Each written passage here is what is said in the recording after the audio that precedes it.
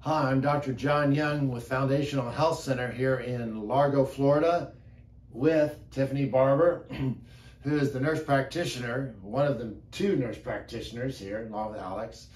And we have been doing a lot of research, a lot of reading. And one of the things over the years that has always bugged me is all of a sudden, starting in about the late 1990s, cholesterol everything. You know, and you got to get that cholesterol down. And all these articles, and being the so-called creationist that I am, I always get a little nervous when some scientist or pharmaceutical company says, you know, something the body's been doing for thousands of years, we're going to stop, and everything's going to be great. And we see so many patients that are on cholesterol-lowering drugs and just a lot of muscle aches, a lot of early dementia. Very sad to see. But if you stop the cholesterol-lowering drugs, the statins, a lot of that reverses. But, you know, I just started going back and looking at history. You know, there weren't a whole lot of heart attacks in the 1400s, the 1800s, even up to about World War II here in America. Heart disease was about 1% of the population. And you're looking at most of our farmers, we're a very farm-oriented society, eating bacon, eggs, biscuits with lard, or, you know, everything that was soaked in lard, it seemed. And these farmers, no heart disease. And then all of a sudden, heart disease takes off. And there's been a lot of things out there. One of the ideas that I think has really been big is that we really got into the artificial stuff. Well, when did that start? Was that around World War II? You Right. know, you would see the housewives in the home saying, try Ovaltine, just add water, just add milk, right? The things that started coming in containers and boxes with the fillers. Crisco. Right. Crisco. Right. Makes great pie crust, though. It does make. And so what we've learned over the years is that it's these hydrogenated oils that really seem to mess things up. But I did a literature review recently, and even back in 1909, there were scientists that were concerned about looking at cholesterol, because in people that had no thyroid or very low functioning thyroid, they seem to be more tendency towards having heart attacks. And they started writing articles, and since the early 1900s, if you go back and look at the literature, every year, 2 or 3 articles come out talking about cholesterol and its effect in the arteries. And here's what they discovered: that it's the LDL cholesterol that is very dangerous or very damaging to the arteries. So years ago, I was at a lecture and I heard the professor talk about this, and I'm just a medical student. I said, well, Doc, it sounds like we need to get rid of LDL cholesterol and then everything will be great. Well, John, do you like sex? Well, I'm married and having kids, and yeah. Well, if you get rid of LDL cholesterol, you make no sex hormones. So that idea of, get rid of all the LDL cholesterol is crazy.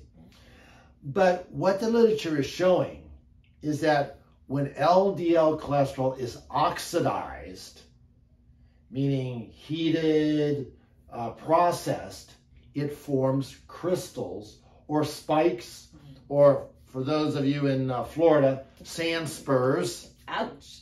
Little round balls with spikes on it.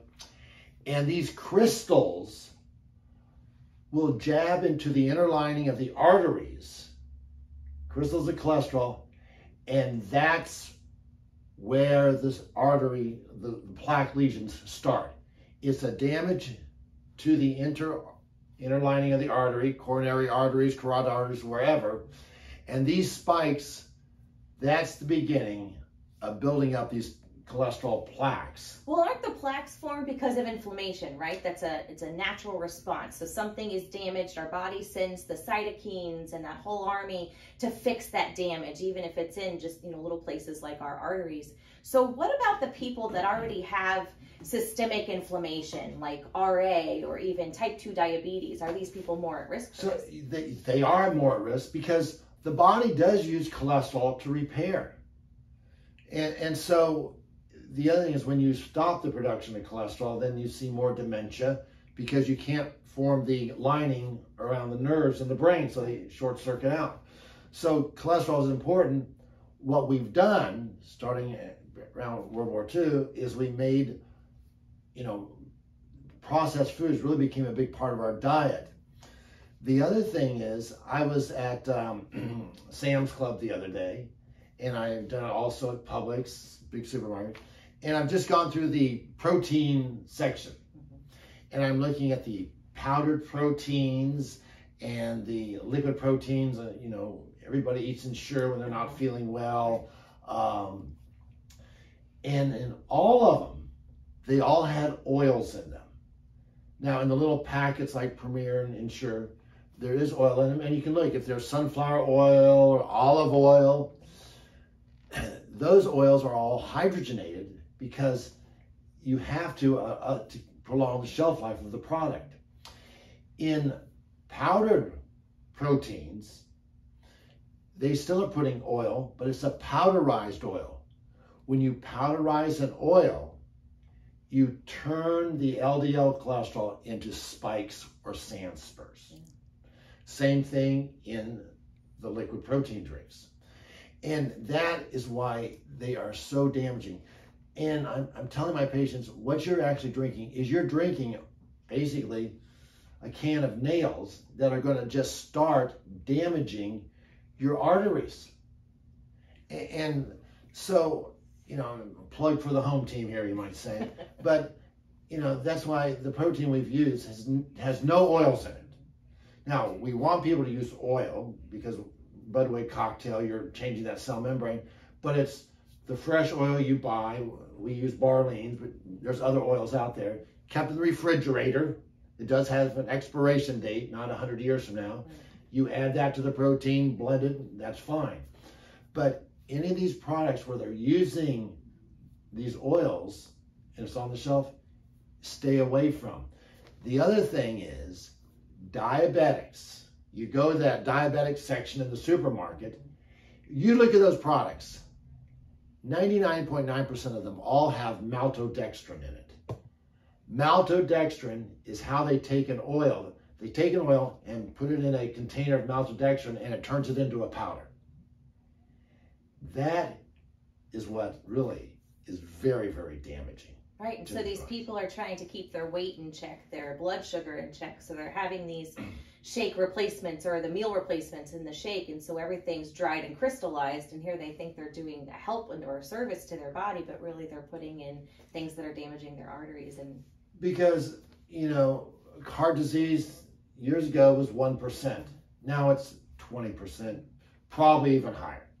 And that's why the diabetics have a lot of circulatory problems because you're just filling up those arteries, blocking them.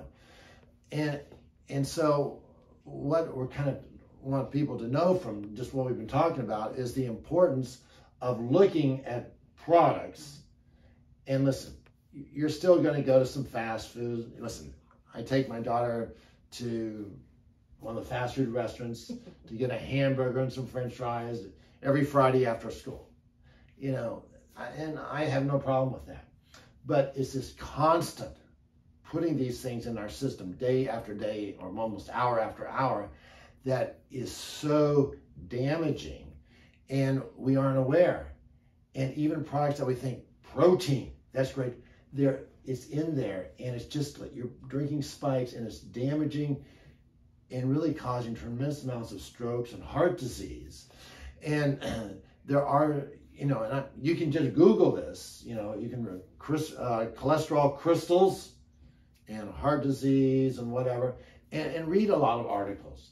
And it's just been so helpful There are some things that you can do. If you do form crystals, there are some drugs out there that they do use. I'm not going to say what they are, just because if you're doing it, a doctor needs to be following you.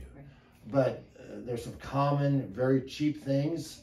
Pharmaceutical company may not like it, but there are a lot of things you can do.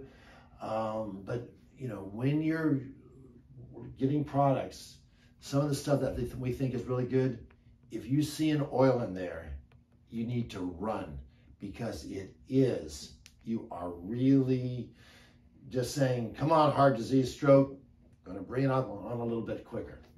Right. So that's the importance of reading labels. What you're putting into your body is really, are you trying to live longer? Are you trying to cause any more damage to what you're doing?